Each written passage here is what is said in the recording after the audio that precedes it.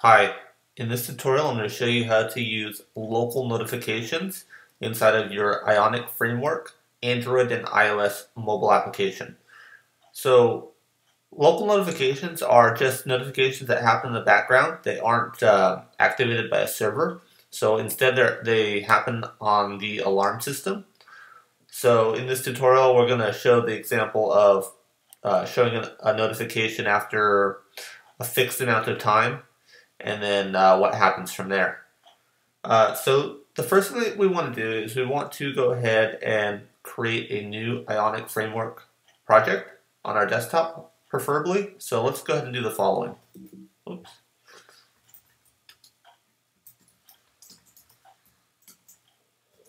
Let's just call it example.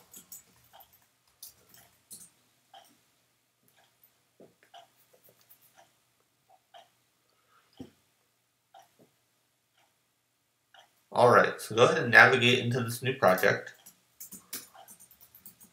And now we're going to go ahead and add the Android platform.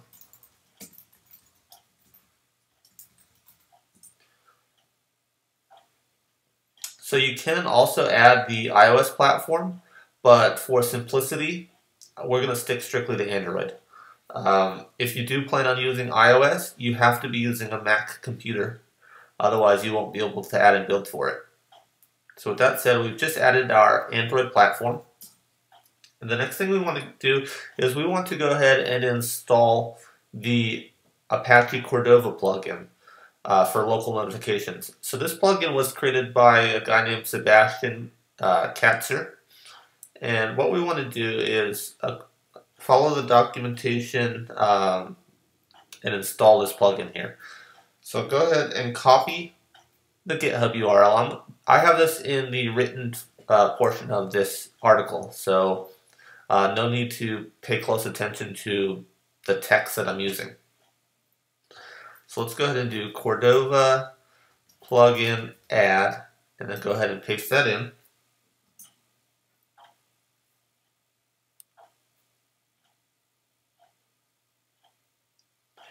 So it just went ahead and installed the plugin for Android. And again, if you were on iOS, it would install it for iOS as well.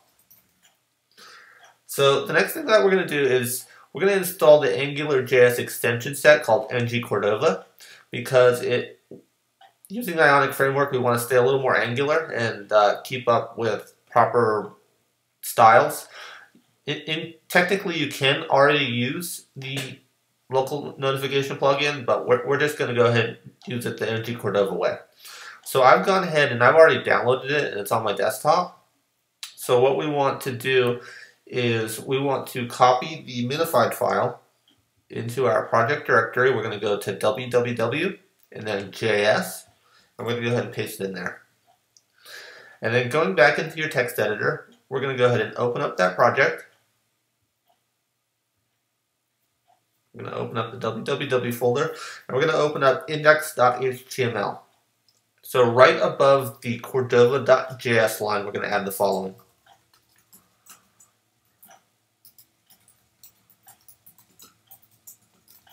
So we just included the ngCordova minified file into our index.html file. It's very important that it appears above cordova.js, otherwise you're going to run into all kinds of different problems. So the final step in adding ngCordova is to open up your app.js file found in the JavaScript directory. So go ahead and open that, and then we're going to go ahead in the Angular module, we're going to say ngCordova. And it's added. But I like to clean things up a little bit in the app.js file before I start using it, so we're going to call this Ionic app equals. We're going to add a semicolon there. Ionic app, and add a semicolon. So now it's ready to start being used. So what we want to do now is we want to create a new controller.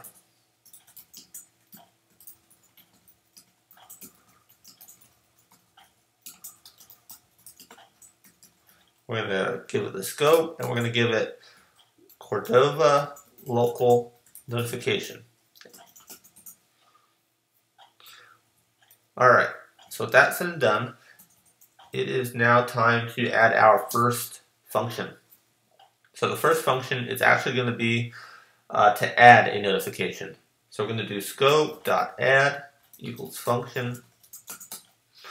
We're going to create a new variable called alarm time, and we're going to set it to the current date.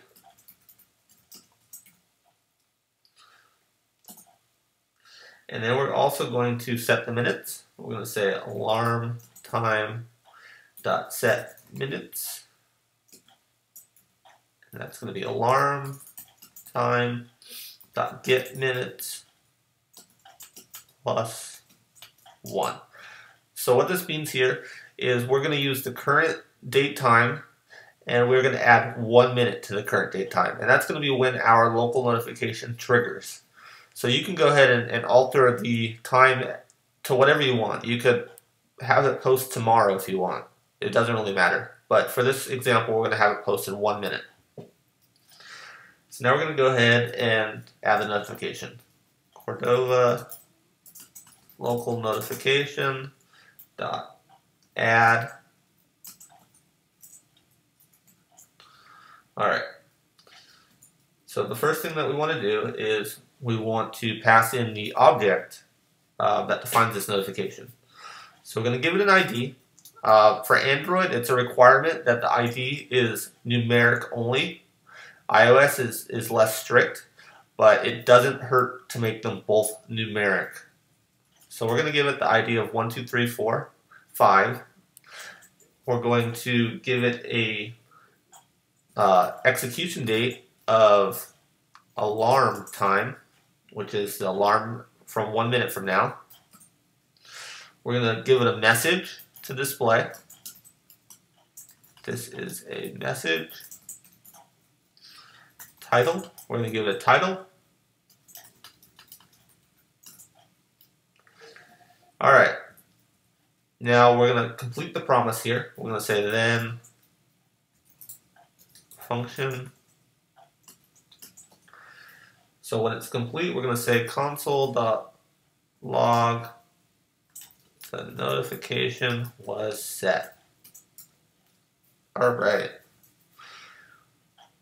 So let's go ahead and navigate back into our index.html file. We're going to go ahead and add that controller into our Ion content.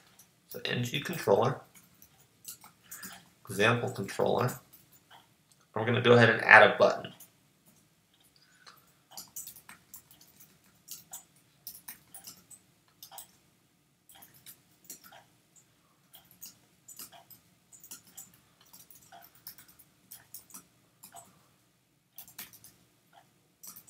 Alright, so in theory, this should work right now. So let's go ahead and check it out. So we're going back into our terminal. We're going to say Ionic build Android.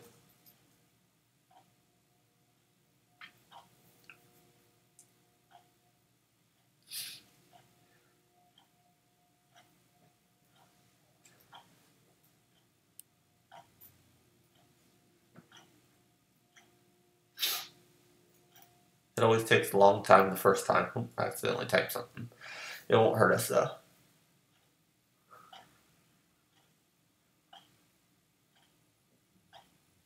Alright, it is now built. Now we're going to install it.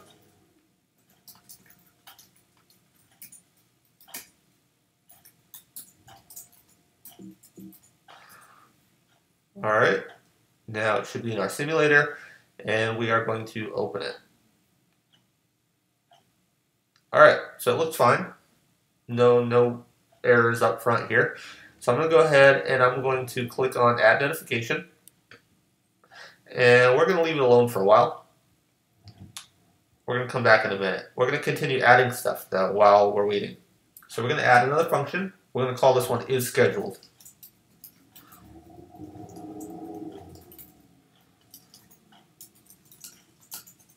So the purpose of this function is going to see if a notification is currently pending to happen. So to do that, we're going to do Cordova local notification dot isScheduled, and we're going to provide it an ID. We're going to provide it 1, 2, 3, 4, 5 because that's the notification that we're using in this scenario. You can use whatever you want. And then we're going to finish the promise here.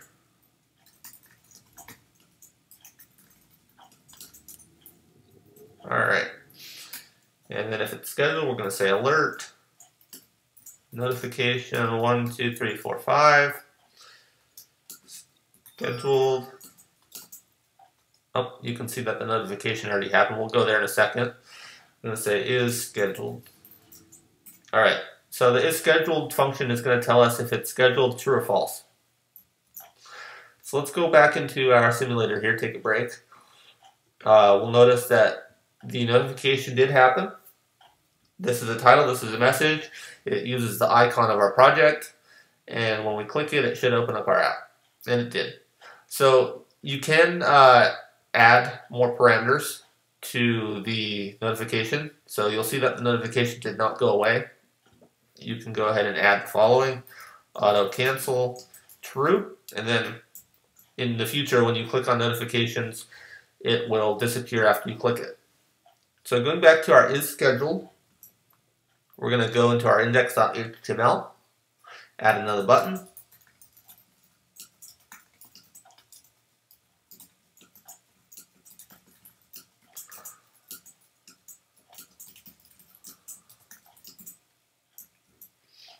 We are going to build and install it again.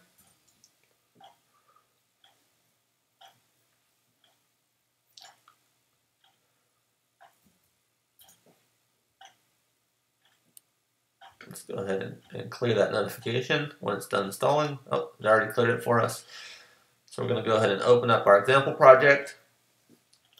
So I'm going to go ahead and click this. And as you can see, it's false because our notification is not scheduled. I'm going to go ahead and click add notification. And I'm going to click is scheduled again. And it's now scheduled. So let's go ahead and wait a minute. We can go ahead and talk about other stuff here while we're waiting. So in the ng Cordova documentation, I'll go ahead and bring it up here. It mentions these, you can call them broadcast listeners if you want. They don't necessarily work. And that's because of the following. So if we go ahead and open up the source code to ng Cordova, you'll notice that the functions for those are actually inside of an if statement that won't happen because the plugin won't exist until the onReady happens, and this will already have been called before onReady. So it'll never work out, and there's a way around it though, and we're going to go ahead and visit that after we look at the notification that just happened. So let's close that. We're going to see it happen again.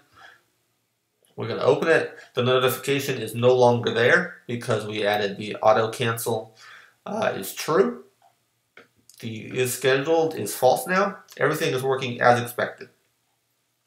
So going back to what I was saying about these right here, is they won't work.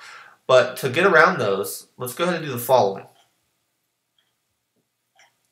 We're going to go ahead and do the following here. We're going to add a few things to our root scope, or not to our root scope, to our run. We're going to add root scope, and we're going to add timeout. So then in here, what we want to do is we want to say, well, even easier, I'm going to go ahead and just copy paste it. I'm going to add this one, for example. And you can see this in the written portion of this tutorial. So we don't need that. Alright, everything looks good at first glance. So we've added that, and what we want to do is we also want to add some code into our controller to listen for that broadcast. So we're going to say scope.on, and we're going to say Cordova local notification added. Then we're going to say function ID state JSON, and we are going to make it simple here, and we're going to say alert, a notification was added. All right, so let's go ahead and check it out.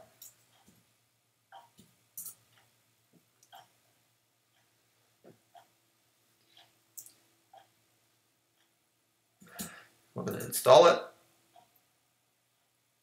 and we are going to run it. All right, so in theory, if I click Add Notification, it should show a pop-up. So let's go ahead and check it out. And it did. So, and of course it is set, it's true.